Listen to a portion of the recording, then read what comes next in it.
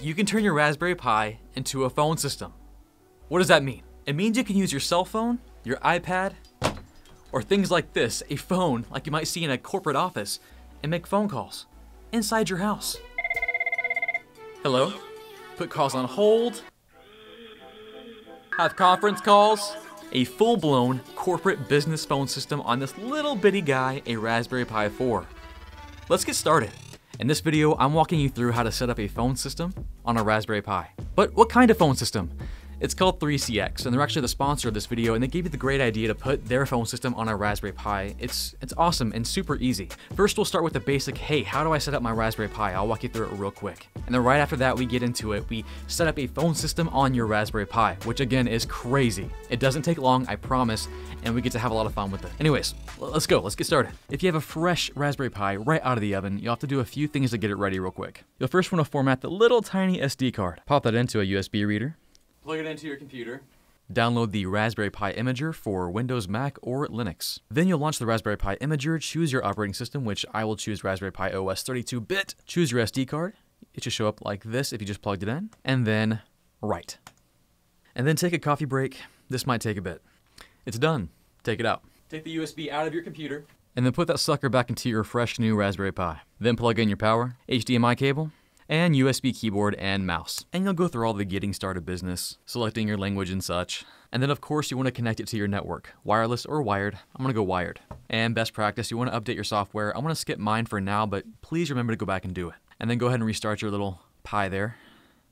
Restart. Now once you're back in, there's only one more thing we have to do as prep. We're gonna go up to the top right here, and you're gonna right click those two little arrows. You click on wireless and wired network settings. And we'll configure our interface to have a static IP address. This way we make sure our phone system's IP address stays the same. So let's go ahead and do that. I'll select interface, and then my interface is going to be Ethernet 0. Yours might be WLAN 0 if you're using wireless. So Ethernet 0, and I'll put in my static IP address. And then I'll click apply. And I'll do a quick reboot to make sure our changes take effect. Go to the top left here, click on that Raspberry, and then click on log out and, not shut down, reboot. And we wait. Great time for more coffee. Okay, now time to install our phone system, and this is actually the easy part. I'm not kidding, check this out. We'll open up our terminal by going to the top left and clicking on that little black box thing. All we need is one command to do this. You can follow along with me as I type, or you can copy and paste from the description. Let's do it now. Command will be wget https:// downloads-global. Yada yada yada, you get it. And then after that first URL, we'll put a colon in, a space, and then sudo bash d10pi.zip. So what this is doing is it's going out to the internet, out to 3CX, and downloading a script that when we run will install our phone system. So the first command, wget, pulls it down, and then sudo bash that zip file actually runs the script. Ready? All we have to do is hit enter and it's done. Here we go. Oh, I forgot a whack in my whack. So you should copy and paste. Here we go. Right now. Yeah. So you got two options right now, right away. Beta or final? Let's go with final. We want the final version, right? Hit enter and go. Sit back, have some coffee. I'm so excited to do this. So we're nearly done. I just have to accept the license agreement, so I'll hit tab and then OK. And then how do you want to configure this? Browser or command line? I want to go browser. Let's make it friendly. So hit 1 for browser. And I think that's about it. We're almost there. We're almost done. We're done. That was it. 3CX, a phone system installed on a Raspberry Pi. But how do we set it up? Let's do it. It tells you what IP address to go to right now. It will be the static IP address you set. So this guy right here. So at this point, we're pretty much done with our Raspberry Pi. We can set him to the side because we can access his web interface via the IP address. Like, watch this. I'll navigate to 10.77.1.54, my IP address. Then it was :5015 is my port, and go. So cool. So, okay, what are we doing here? A license key, we have to pay for this? No, we don't. As long as you're like me and you want to set up a phone system in your house just for your family, it's free. But you do need a license key, so let's get one right now. I will click on that link and just enter my information to get signed up. And then go check your email. They're going to have all the stuff you need right there. And once your email is verified, you can go log in. They would have sent you a username and password. And we'll get logged in. Just one thing we have to do here. I'll go to support, at the top here and click on Customer Portal. And under My Subscriptions, you'll have your license key. Mine's blurred out. I'm not going to give you my license key. But notice it is a 3CX standard free license. Perfect. And we're going to copy that and paste that into our Raspberry Pi 3CX phone system stuff. So just copy that sucker and then go to your portal and paste that right in there. Click Next. And then you'll set up your username and password for your phone system. Click Next. Here it's going to show you your public IP. Again, mine is blurred out. I'm not going to show you that, but it should populate automatically for you. If not, enter it manually. We'll click Next. Most of you, it'll be automatic. And then it'll ask you, is this a static or dynamic IP address for most of you? Most of you, this will be a dynamic IP address. I'm a nerd and I paid for a static IP address, so I'll select that option there. Click Next. Enter your subdomain. It can be whatever you want. I'll put in there network Chuck.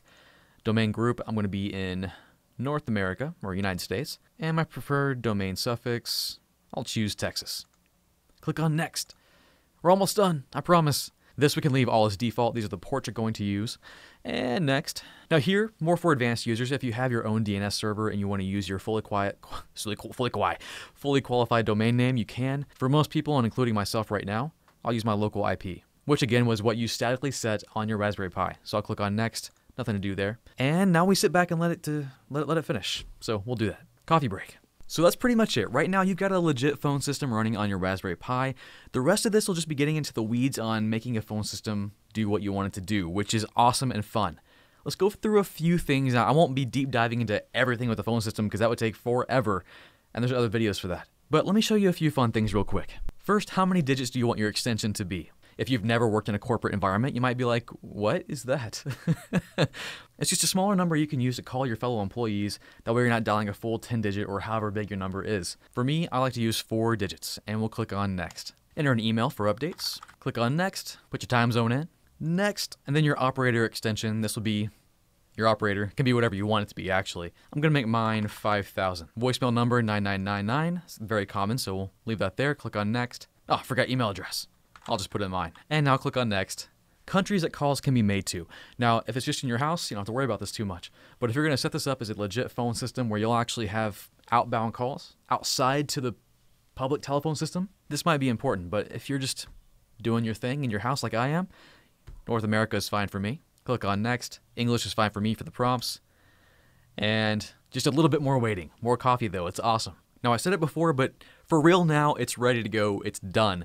And here's how you access your stuff. And these 2 options right here will mainly be for when you're outside your home. So you have your fully qualified domain name and your public IP address, which I'm also going to be graying out or blurring out. But when you're inside your home like I am right now, you can just go to the private IP address you set up. So 10.77.1.54 was mine, and the port will be 5001, so colon 5001.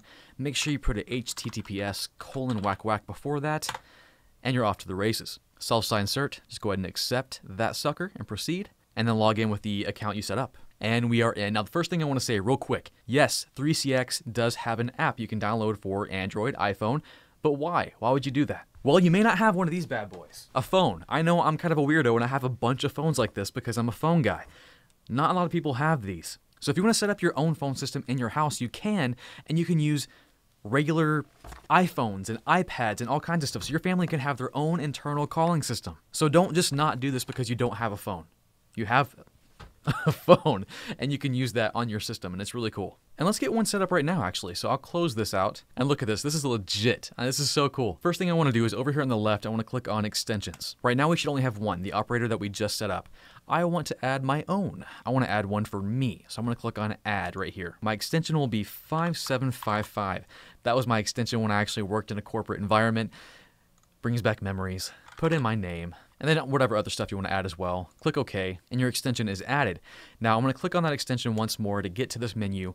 And see this QR code right here? That's what we're going to use to add our cell phone to our phone system, which is weird. So go ahead and download that app. And I will go ahead and go to my options here, click Scan QR Code, and just scan it. And boom, there it is. Like it's already set up. That's my phone. I've got a phone, I'm ready for calls. That's kind of crazy. And if I go to, on the left here, click on phones. There's my phone right there, in my phone system, provisioned. It's that quick and awesome. I'm going to add my iPad. I want to set up another extension. I'll set up one for my wife. So I'll go to extensions here on the left and click on Add once more. And I'll make hers 5756. My wife's name is Abby, and that's all we pretty much need. I'll click OK. jump back in there, and then get my iPad going. I will scan that QR code, and of course, it's ready to go. Now I'm going to place my first call. Here we go. I'll call my wife, 5756. This is a phone system operating on a Raspberry Pi. Calling. There it goes. Hello. Ah! That's amazing, right? Like, how cool is that? A phone system running off a Raspberry Pi in your house. It doesn't get better than that. That's the geekiest thing you can do in your home. Do it today. It's awesome. Now, the geekiness does not stop there. Let's hook up some phones. Let's make this a little bit crazier. Now, adding physical phones like this can be a bit more involved, especially if you want to add some Cisco phones. There's a few extra steps I'm not going to cover in this video, but there are resources out there. But I want to show you how cool it is just to add one. To add a phone, I'll go to Extensions, and I'll go and create another user real quick. I'll add my pug Moses. I'll make his extension 5700, Moses, and click OK. To give Moses a phone, I'll go back to my phones here on the left, click on Add Phone, and select my extension, which will be Mr. Moses here, and we'll click OK. And then you have your models, which they do support a ton of models. I'm going to go with the Cisco stuff, the Cisco 7941, and then I'll need that MAC address. Now, a bunch of you nerds may notice this is not a 7941, it's a 7821, but it'll still work either way. I'll click OK, and let's try it again. OK. There we go. And of course, there's a bunch of options you can go with, but I'll just click OK to add that phone. And then I'll plug them in. And check this out. It's ready to go. I'm going to call Moses. 5700 for Moses. Let's call him. Yes. Let's answer. Hello? That's awesome. Let's conference in my wife. Hold music. This is so lit. I should put my own hold music on there, shouldn't I? Yep. Well, I gotta conference my wife in. And we're all conferenced in. Let's add one more phone. This time I'll create a user for my bird, Kevin. 5701. Kevin. Kevin is up and running. Let's call Moses. Boom. Oh, wait. My cord came loose. All right, it powered off. It's gonna power back on in a second. Okay, let's try it again. Yeah. All right, Kevin and Moses are in a conference call. Let's bring me in. Do you hear that? Got the conference music going, the on-hold music. That's too cool. All running off a Raspberry Pi. Oh. That's amazing. A phone system on a Raspberry Pi. I mean, 3CX is amazing. I'm just scratching the surface on what it can do, and it's kind of cool to have your own phone system in the house. It's fun to call your family, have your own little stuff going on. You can also connect your phone system to the outside world via what's called a SIP trunk. And while that's a tutorial for another day, I do already have one set up, and I've got a number that you can call to test it out. You'll actually be able to call my Raspberry Pi and get a little IVR, a menu. Just like you might get when you call any professional company, you'll get an IVR when you call me. So go ahead and call the number on the screen. I feel like a telemarketer right now, like a commercial. If you get a busy signal, that's because I can only have so many simultaneous calls with my free license here on 3CX. Otherwise, how cool is that? You can set up your own IVR, your own menu system on your Raspberry Pi in your home. You can have your kids call into it. You can go crazy with it. You can actually do some crazy things. If you look here at their menu, you can do some office hours, time zones. I mean, just, you can do so much, and it's amazing. There's even some things called call flow apps, which I've not messed with, and I kind of want to now, but it sounds cool. Putting a phone system on a Raspberry Pi. It's crazy, right? It's weird and geeky and kind of wonderful. You should do it, like right now.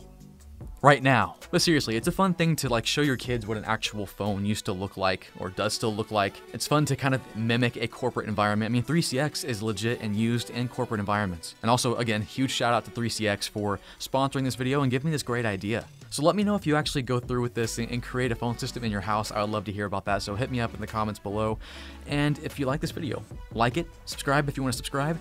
You know, all the YouTube-y stuff, it does help. And if you want to support more of what I'm doing here, making random videos where I tell you to make a phone system in your house, or real stuff like CCNA and IT training courses to help you get started in IT, first, the best way you can support me is just by liking and commenting.